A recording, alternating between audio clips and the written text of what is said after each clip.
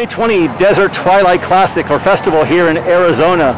First real cross-country action, club competition, but it's action, it's racing. Coach Doug Souls of Great Oak, South Temecula Track Club this weekend.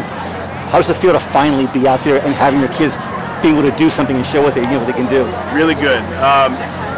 When we found out we could come to this, we told the kids, you got a month and we're going to go do something spectacular, and they were really excited about it. And just putting something on the calendar that they could go towards was what we were looking for. And we know we're not super sharp coming out of COVID, and just getting a few weeks of training. Usually we've got a 2.5 hour plus really intense practice. We're probably closer to an hour and 45 right now. Just trying to let the kids focus on their academics, trying to make sure that they're getting some normalcy, spending time with their teammates. Usually we're focusing on trying to build a championship team. Right now we're trying to build happy kids. So as that transitions, probably in December and January, more towards trying to be good again, then I'm sure we'll run a little bit faster in certain situations. But I was real happy with the efforts we got today. I said, I'm not worried about times, I'm not worried about places, I'm worried about effort. Go out and try today and see what you can do. And so I was happy with that. As an educator, as a coach, as a parent, as someone who inspires and motivates, how important was it for you to see these kids have a chance to compete?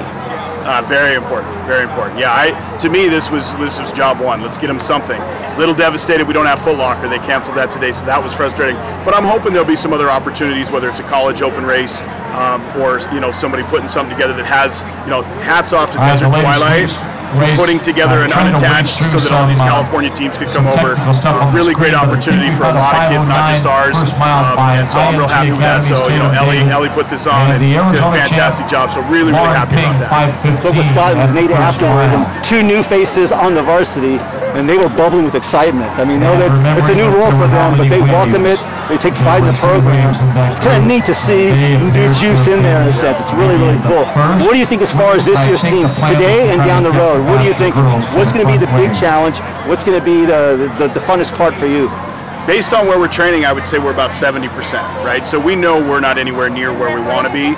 And we knew that coming in, and we were happy with that. It was just more about effort. So I keep telling them, let's focus on having fun right now. Let's focus on just developing each month a little bit more, and by the time we hit February, we're going to be ready to rock and roll. So judge us in February. That's when we're going to be good. So I think the guys know that, and a couple of them said, I just haven't gone out that fast ever. Like most of those guys have never been in a championship race before.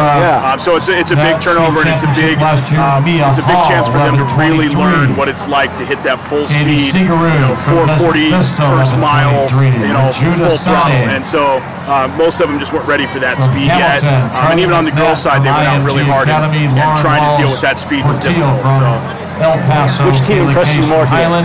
And why? Chase Ward from IMG Academy. I would say our B team boys. Those guys. We had 2 junior boys, Brandon Wilk and Jackson Kalar, that just they get overlooked a lot, and they work really hard. They're very quiet kids, and to me they stepped up today in a way that really put them on my radar. So I was very happy about that. I would say that looking at the success that Mayatelli, and so we had 6 sophomore girls on the line.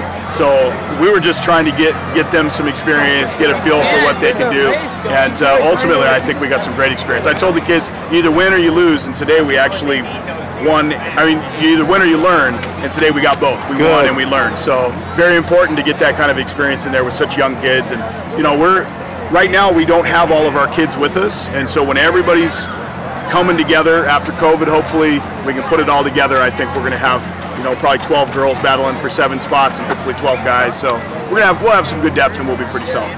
Probably wrapping up. Last question. You've been coaching for quite a while. 2020 has been something like none of us have ever seen. As a coach, how challenging has that been for you? I think as a human being, it's been very challenging. I've got 3 kids of my own, and just trying to balance all the things that I'm doing at home, and having to learn how to teach in a different way, and having to change my personality towards coaching. Usually we're focused on building a championship team, getting experience, and having fun.